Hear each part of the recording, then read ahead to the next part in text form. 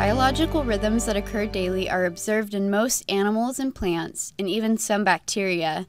In 1971, Ronald Konopka, working in the lab of Seymour Benzer, was the first to identify a gene that is involved in producing these complex behaviors. This work initiated the study of molecular mechanisms that underlie the circadian clock. As with all research, Konopka and Benzer began with a question. Are daily biological rhythms determined by external cues or by an internal clock? If such a biological clock exists, it must be genetically encoded. Konopka hypothesized that if genes control circadian rhythms, then they could be mutated to alter rhythmic behavior. Konopka chose the fruit fly, Drosophila melanogaster, which exhibits striking circadian behavior that is easy to quantify. Fruit flies can be reared in small spaces on inexpensive food and have very short generation times, making it easy to produce large, genetically diverse populations and to track inheritance patterns over many generations. In the 1970s, even before DNA sequencing technology was developed, there were already sophisticated genetic tools available to create, describe, and identify mutations in fruit flies. Drosophila has 4 pairs of chromosomes. Like humans, male flies have an X and Y chromosome that determines sex, whereas females have a pair of X's. Because there is only one copy of the X chromosome in males, mutations in genes on this chromosome are fully expressed, even if recessive, and therefore are easier to identify than autosomal mutations. Konopka used this fact to his advantage through a clever genetic strategy. By using specific genetic backgrounds, he could chemically mutate a male fly and search its male progeny for phenotypes arising from that mutated X chromosome. First, he added a mutagen, ethyl methane sulfonate, to their food to introduce mutations randomly throughout the entire genome. Then, he bred each mutagenized male to an attached X female. In attached X females, the 2 X chromosomes are joined at the centromere and are unable to separate during meiosis, so they are inherited as a unit. The presence of 2 X's, such as an attached X, is sufficient to make a fruit fly an egg-laying female, even though she also carries a Y. 2 possible combinations of this pairing, attached X plus X and Y plus Y, are not viable. The viable offspring of a cross with an attached X female will either be females with mom's attached X and dad's Y, or males with dad's potentially mutated X and mom's Y. If dad's X carries a mutant allele, all the males in the first generation will carry the mutant gene, and none of the females will. Using this approach, only male offspring will show a phenotype related to a mutation on the X chromosome. Konopka generated more than 2,000 mutant fly lines in hope of finding X-linked mutations that alter rhythmic behaviors, so he needed an efficient assay to see which of the families of flies had changes in daily rhythms. Drosophila is Greek for dew lover, which nicely describes how flies, which evolved in the tropics, emerge from their pupal cases early in the morning when humidity is at its highest levels, allowing them to pump out their wings before they desiccate with the midday heat. Konopka observed each bottle that held the family from one cross and took note of the general pattern of emergence of adult flies from their pupal cases. Eclosion. The best mutant candidates were lines of flies in which attached X females emerged in the early hours, but males showed either no preference or emerged earlier or later than females. The pupa from these lines, which carried the potentially mutated X, were transferred to constant darkness to study eclosion rhythms without the influence of light, to make sure that the observed rhythms were driven by the internal clock rather than the environment. To perform the eclosion screening, Konopka used automated bang boxes. A bang box is an apparatus in which pupae are attached to a metal plate that is automatically banged every hour, prompting the flies that have eclosed to fall through a funnel into a chamber where they can be counted. Normally, a population of flies will have an eclosion period of about 24 hours. But Konopka observed 3 unusual patterns in the males of some lines: a short period, with peaks in eclosion every 19 hours, a long period, with peaks every 28 hours, and males with no observable rhythmic emergence. We'll refer to these fly lines as the long, short, and arrhythmic mutants. The assay had some limitations.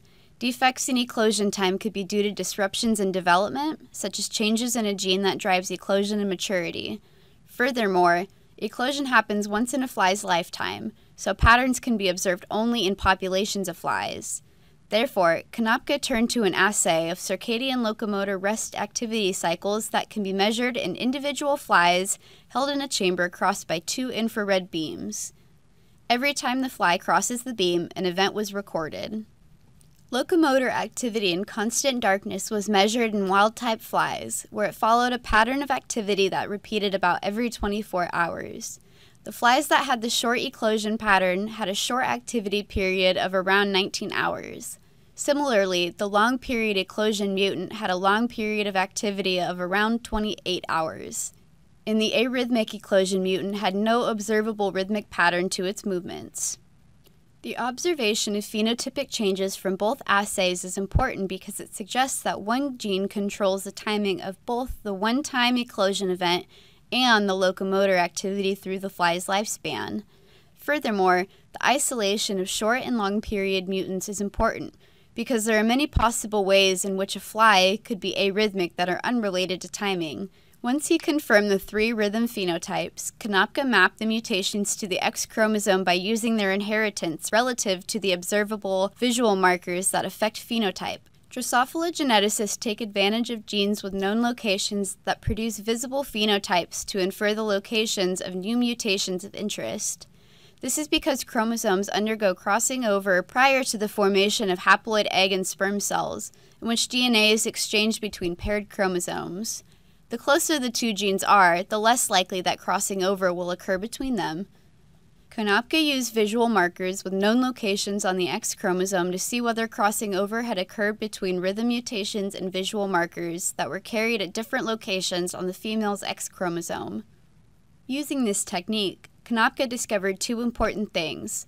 The first was that the second-generation males that had a rhythm mutation never picked up the 2 markers closest to the ends of the chromosome by crossing over, meaning that the mutant gene and those visual markers must reside very close together on the DNA. The second was that all 3 rhythm mutants mapped to the same area on the chromosome. Was it possible that mutations in the same gene led to the short, long, and arrhythmic mutants? To test the hypothesis that the mutant alleles lie in the same gene, Konopka performed genetic crosses designed to see if they code for the same function. First, he created females that represent all heterozygous combinations for the 4 X chromosome alleles, and then looked at the resulting rhythms. When either the arrhythmic or the long period allele was paired with the wild-type allele, the phenotype was normal. In other words, the arrhythmic and long period alleles were recessive to the wild-type allele. The short period allele was determined to be partially recessive because the heterozygote had a slightly shorter period than the wild type, but not as short as the flies that carried 2 copies of the short period allele. However, when the short and long period alleles were both present in the heterozygote, the rhythm was almost normal. This result could either mean that their alleles are on the same gene and cancel each other out in the phenotype, or that they exhibit what is called complementation. Complementation means that they are on different genes and each mutant chromosome has a wild-type allele of the other gene in question, rendering both recessive alleles silent in the presence of a wild-type homolog. Evidence for the same gene hypothesis came from crosses of either the short or the long period allele with the arrhythmic allele. In each case, the resulting behavior was short or long, respectively. This led the researchers to infer that the arrhythmic mutation represents a non-functional copy of the same gene that was mutated in the long and short period mutants. Additional crosses supported the hypothesis that all 3 of these alleles lie in the same small region of the X chromosome. The gene that this paper discovered came to be called period. Today, it may seem obvious that genes control behavior. However, it was the pioneering work of Konopka and Benzer that finally convinced the skeptical biological community that single genes could determine complex behavior. Before that work, the only available evidence had indicated that behavior is under the control of hundreds, if not thousands, of genes acting together.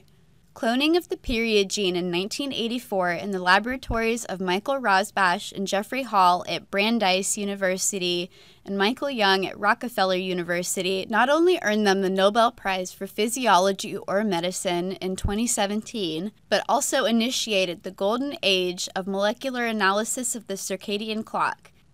As we continue to make groundbreaking progress in the field of circadian biology, it's fascinating to step back and see where it all started 50 years ago.